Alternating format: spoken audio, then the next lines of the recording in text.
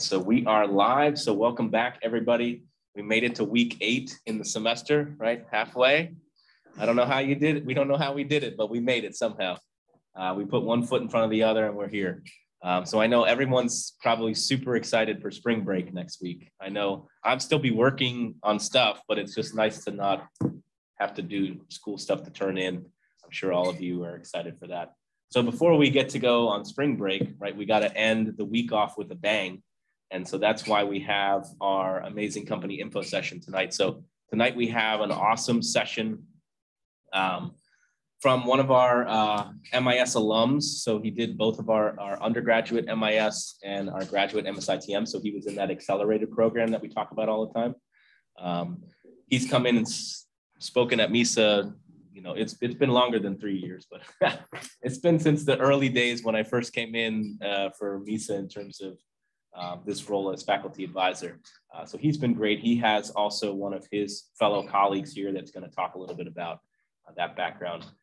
But the reason this speaker is great is because not only has he hired a few of our MIS students, he's someone that really truly, you know, we've worked with so many companies that sometimes you have some representatives that are there that care, but they don't really care that much. They care just because they want to get somebody in a role, which is fine. But this particular speaker, like, he cares beyond in terms of wanting to make you a better person as a whole, grow you not just in your professional, but also in your educational field, and really just help you become an overall good person. And so that's why we are very happy for that. So I want to meet that guy. Who's that guy? So without any further ado, I don't want to blow too much smoke in the air, right? Can we give a nice virtual MISA round of applause for Bruno, and then also for Cedric as well from Citrix. So I'll turn my mic off so that way. Very cool. Very cool. Well, thanks everyone. Can you guys hear me okay? See me okay? Nice. I see some head nods. Very cool. All right. Look, I am not the first time around speaker, so I will use this as an avenue to be very candid. So I hope that this session is something that not many of you may not be, used to. I don't want to do a PowerPoint just to do it. I want to make sure that you guys get some value out of this. So feel free to ask any questions or interrupt me or Cedric when we speak, because this, at the end of the day, this session is for you, right? So let me start showing my screen and we can get started. And let me know if you can see my screen okay. Just give me a head nod there. Yeah, it's showing up right now. Very cool. All right, so okay, good. I can't see everyone, so let me see if I can do, yeah. Let me see if this works. Okay. All right, sorry about that. I'd like to at least see some of you guys for me to be able to. There we go. I think this is good. All right, are you guys excited? You guys ready? I'm excited. The only thing with technology is that I really miss being there, and not feeling the feedback from the room is very challenging to any presenter. So give me some energy if you guys agree, if you guys disagree, if you guys want to ask a question. Like, please make this as interactive as we possibly can. So in the way of introduction, my name is Bruno. Like Dr. Sweet said, I am an FAU alum. I've been at Citrix for close to 10 years now. I've done numerous roles, and I started in renewals, which is the team that I currently manage today. I'll pass it over to Cedric for him to introduce himself, and then we'll get started. Hey guys, my name is Cedric. By the way, can you hear me fine? Yeah, all right, cool. My name is Cedric. I'm a corporate account manager at Citrix, which I just got the promotion, just signed the offer pretty recently. But I I started at Citrix in renewals as well, actually the same job that Bruno had. And it was really interesting to kind of grow within Citrix for the past 3 years within Bruno's leadership. Learned a lot, and I hope to kind of showcase, if you guys have any questions about career, about Citrix, want to make sure that we shed some light there to see how your future could look like. Awesome. Very cool. And I think you touched on a good point, right? The part of the reason why we come out and I take this very seriously is because,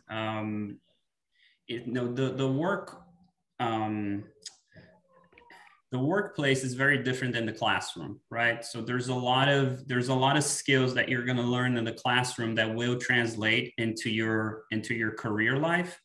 And hopefully I can share some of those things tonight so you can start doubling down on if your goal is to land a job in IT in a Fortune 500 company, which I think it would be a pretty good start for anyone in IT. Again, this is, hold on, let me see. There we go. Cool. So again, this is not my first time here. So I want to say thank you to everyone. I don't know if you guys can, if anyone on the picture is still around, I think that would be pretty awesome. But I don't know if there's any people there that see themselves on the picture. But I just want to say thank you for everyone. Thanks, Dr. Sweet, for trusting me with this opportunity. I think this is a long time coming partnership. So I appreciate that.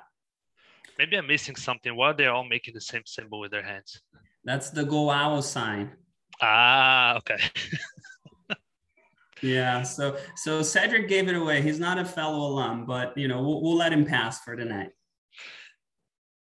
All right, look, so I want to get started to telling you a little bit about Citrix, right? So Citrix is a local company, right? We're headquartered right here in Fort Lauderdale. So for all of you that are not looking to move from Florida, this is a very good opportunity because it is a very strong, very solid company that has been around for many, many years. And one thing that I am passionate about Citrix is that we are extremely relevant in today's world. Even though our mission statement is from 1998, it still sounds true today. Right? People need access to their data, to their applications, and to their desktops anywhere they need to work or access their personal files. So being able to provide that access is really what makes us stand out. And, if I was to give an example, every time I go to a doctor's office, without fail, I look on their screen, on their laptop or on their thin client, and I always see the Citrix logo because it is something that is very real in today's marketplace, especially around healthcare. So I will challenge you guys, next time you go to the doctor's office, see on their screen, and I bet you it's going to be a Citrix logo on the bottom of that screen. So, part of the reason why I really love Citrix is that we're relevant. We are I like to say that we are a huge company with a startup soul, right? So we are present in over 100 countries. We have almost 500,000 customers by now. And our goal, our big, hairy goal is to have over 1 billion people, 1 billion devices connected through Citrix. And we are well on our way to hit that goal. And these numbers are from 2019, so they're a little bit dated, but you can see that how strong our portfolio is and how relevant we are in today's market. Now, speaking of the market, I think one of the things that I want everybody to take out of this session is how things have changed over time. Obviously, everybody's super aware of, the COVID-19 pandemic and all that meant for everyone, right? So from working remotely to not being able to go to an office or have certain restrictions, walking in stores with masks, we all are very familiar with that. But if we were to take things a little bit ago and we look at how things were done, especially around in the 90s, the things that we have today did not exist, right? And like, if you think about it, the year escapes me, but the iPhone hasn't been around for all that long, right? So the fact that you can easily today load up anything on your cloud and be able to have access to your photos and your pictures and all of your contacts, that's stuff that's today, right? In the past, it wasn't always like that. So in the 90s, when companies had to spin up an environment, or let's say they had 20, 30, 50 workers that they needed to stand up, an admin would have to go to each computer and configure each one of those individually. So what Citrix ended up doing was they developed a proprietary protocol called the ICA protocol. And we were able to really change how people worked and how admins actually provision these environments. So through Citrix, customers can easily create one golden image or one unified workspace. And through Citrix, we will then allow remote access for those applications and for those desktops. So that in itself was an amazing advent in the IT industry. So when we look back at 91 and how things shifted, today things have really moved to a more security-based approach. What that means is that customers now are more concerned with security and how things are actually stored. There's a lot of privacy concerns in the IT world. So Citrix really pivoted to things that are not only fully secure, but able to give the mobility that customers need today. So if we fast forward to 2013 and 2017, we really saw a shift from customers not necessarily wanting to be tethered to a workplace. For example, today it's very common that people are working remotely, but 5, 6 years ago, I would have never thought that I would be working from home. I guarantee you, I always thought I would be in an office and I'd go in at 8:30, leave at 5:30 and call it a day. But people today, they need flexibility, right? If you're able to do your work from the comfort of your home and you're able to be productive, that is the type of ask, that is the type of work style that people are preferring today, right? So, and that led us to the creation of the workspace. So Citrix envisioned a tool called Citrix Workspace that essentially guided your work and gave you all the tools and all the files and all the desktops that you need to necessarily do your day-to-day work. And that is what really transitioned us from a app delivery company to a more of a holistic workspace delivery type of provider. Any questions so far? I know it's kind of hard to do it remotely, but any questions so far? Okay, cool. So I will cover this next one and I'll pass it over to Cedric. So now when we think about the workspace, there's several things that a person needs to complete their job, right? They need data, they need access to tools and applications, and they're able to have, and they need to have a good experience when they access those things, especially if it's something done remotely. So what Citrix is able to do now, with all that we've learned through the learnings over the years, we were able to create a solution that Cedric is going to cover that really touches on 3 pillars. And those are pillars that are very important to today's IT environment. And this is important for everyone in this room, because as you shift from the classroom to a workplace, you need to understand why companies why the IT organization within companies act the way they act, right? So for example, if you talk to a CIO today, if you talk to a CEO today, folks that are at the high level, they are worried about employees' productivity. They want to know that their employees are actually able to work effectively. And I don't know if you're aware, but human capital, right? People is the most expensive asset that a company has, right? So think about the millions of dollars that companies pay on salary every month, every week. They want to make sure that they get return for that investment, right? So the C-level, the C-suite, as we call it, they're always concerned about employee productivity. And Citrix touches on that specifically with our new offering that Cedric is going to cover. The next piece that is very important that I touched on is security, right? How often do we go on the news and we see that there was an outage or there was a break and a company is being held hostage because of a failed security attempt. So even more so now, right? Because people are not necessarily working from the office. You need a robust solution that actually is able to provide your IT organization with security. And the last piece, which is tied to cloud, and I feel like you guys by now understand the cloud concept. Essentially, companies are looking to move away from owning hardware. Right. And when I mean hardware, I mean servers, storage, actually infrastructure to house all of those things. Companies don't necessarily want to be in the business of managing hardware.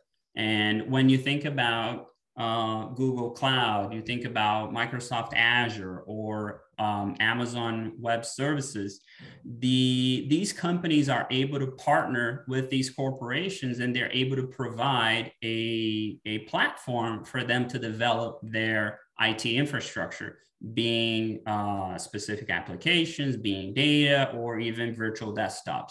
And that's where Citrix comes in. Right? Because, for example, if you have all of those workloads in the cloud, you need to have a provider to be able to deliver those workloads to your endpoint, right? To your laptop, to your phone, through your, in the office or at the house. So I'm going to pass it over to Cedric, and he's going to touch a little bit more on what that looks like from a Citrix standpoint. Take it away, Cedric. All right, thanks.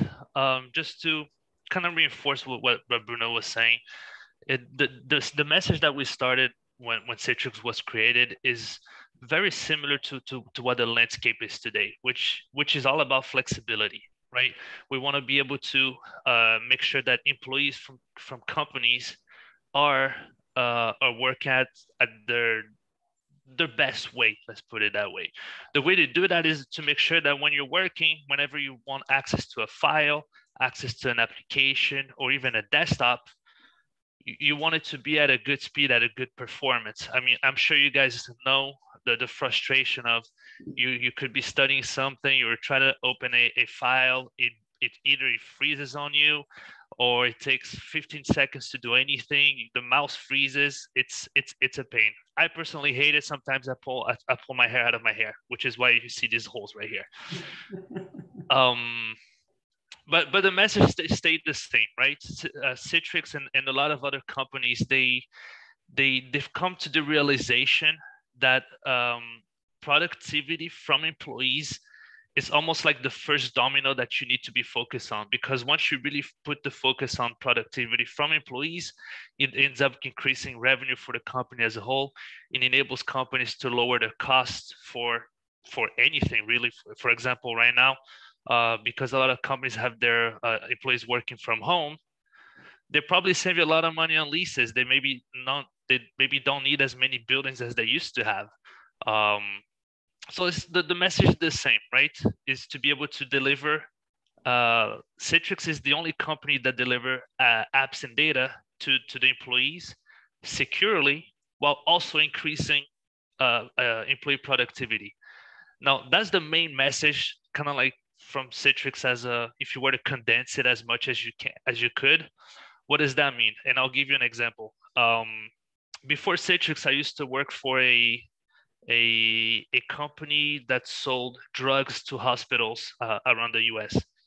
And one of the frustration, or even you could call it paranoia, from the CEO of the company was that it would get hacked. That because you have very sensitive information. We're talking about healthcare. You're talking about like patient information, and they wanted to really protect that. What ends up happening is that they started implementing a lot of policies in order to make sure they wouldn't get hacked. So there was a lot of features that was actually blocked from employees. You couldn't copy, you could barely send an email. Even if you wanted to send an email to somebody, you had like a lot of issues trying to say specific words, or trying to copy things, or try to attach things. And you couldn't really do the work the best way you could. And so that ends up impacting companies, right? One of the things that we see a lot is security and experience are supposedly go against each other, right? The more security you increase, the lower the experience for the employees, and the higher the experience, the less of security. Citrix is the only company that provides both at the same level, which is why Citrix is relevant, especially today in today's day and age. Which goes back to the same message again: delivering apps and data securely while also increasing employee productivity on any location, any device, anywhere.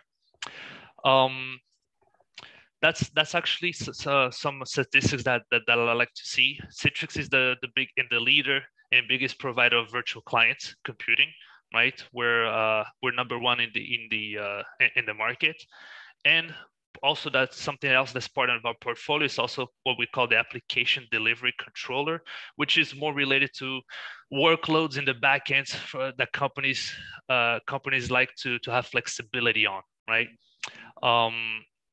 Because the landscape, one thing that I like about working in IT, which I think you guys are in a good route in terms of area to focus on.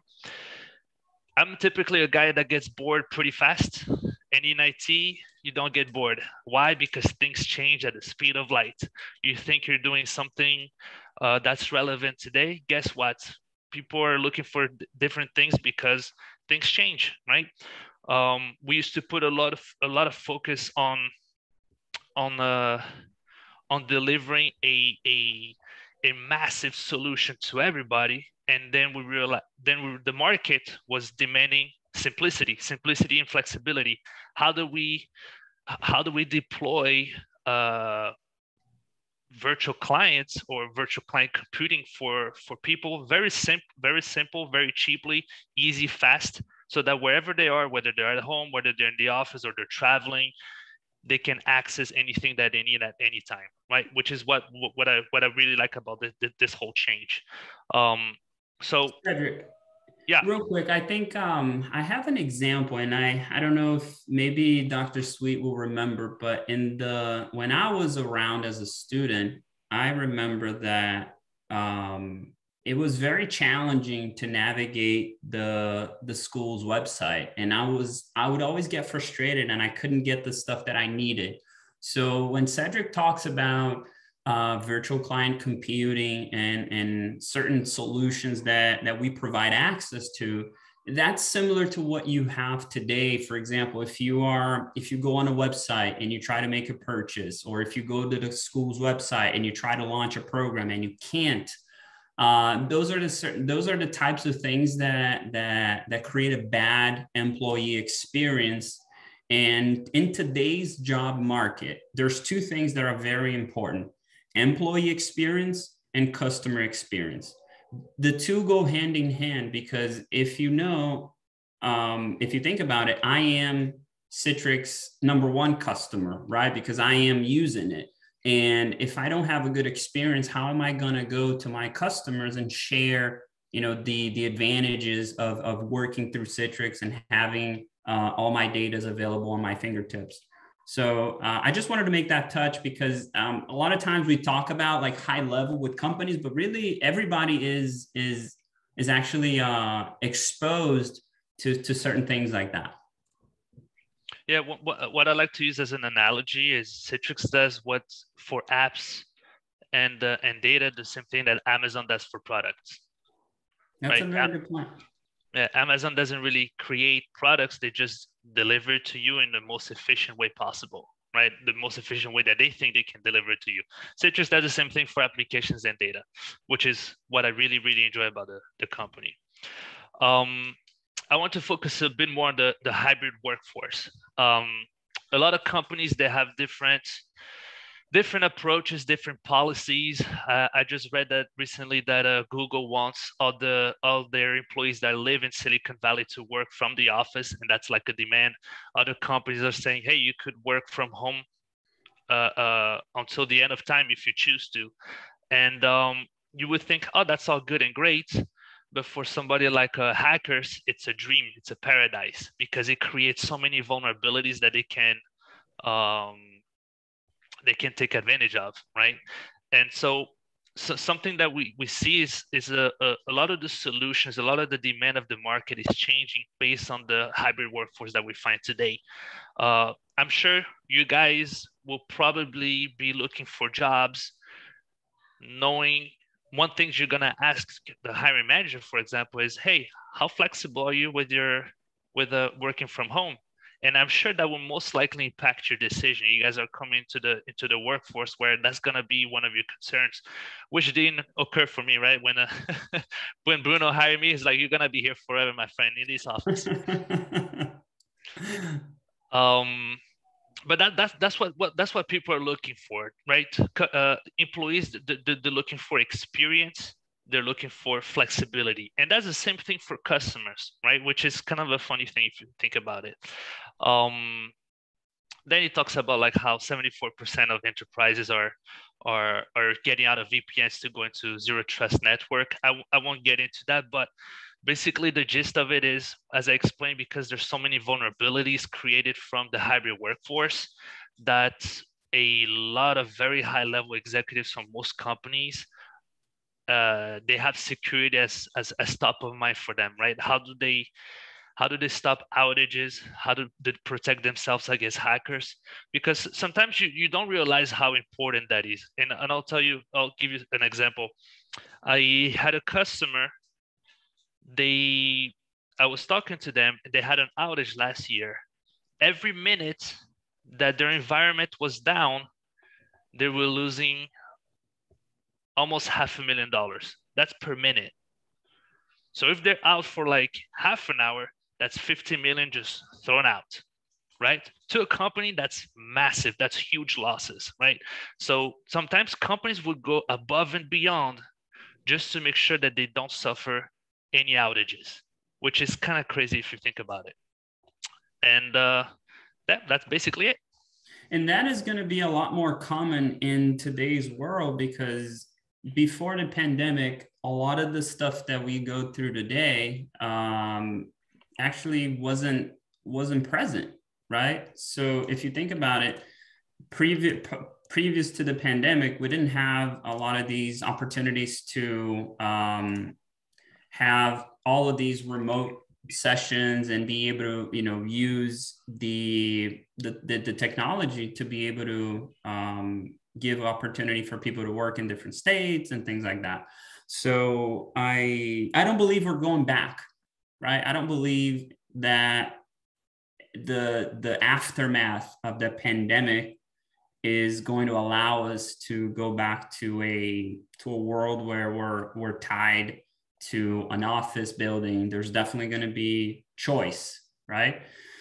So look, we're right at 5:45. I know this was a lot to consume, to digest for sure. But if I was to summarize it at a high level, what's important for you and what I want you to take away from this is, number one, companies are consistently evolving. And when you're looking for companies to work, you want to make sure that you find a company that is relevant, that their products or services have a place in today's world, and you want to work for a company that you're actually excited about what they do. And I'll give you a quick story before I move over to you, Dr. Sweet. When I was actually going to school, I worked at Chase, and one of the reasons why I went back to school was because a lot of my customers were opening accounts, creating loans, and submitting credit card applications through their mobile device. And I've always been in sales. And if you make the sale, great. If you don't, then you might want to start looking for another job. So when I started having my customers come to me and say, oh, no, don't worry, I opened the account online. Oh, no, I just got the credit card through the app. I started seeing that I was becoming a dinosaur. I was becoming really outdated. So, I just wanted to share that because I ended up having to make a big career shift, and I moved away from a 10-year career in banking to starting fresh as a renewal rep, which is pretty much the entry point at Citrix. So look, I hope that you guys got some value out of this. I'll pass it over to you, Dr. Sweet, and I'll be here for questions. Thanks so much, Bruno. So can we give Bruno and Cedric an early thank you for the good info? So I'll go ahead and stop the recording, and then we'll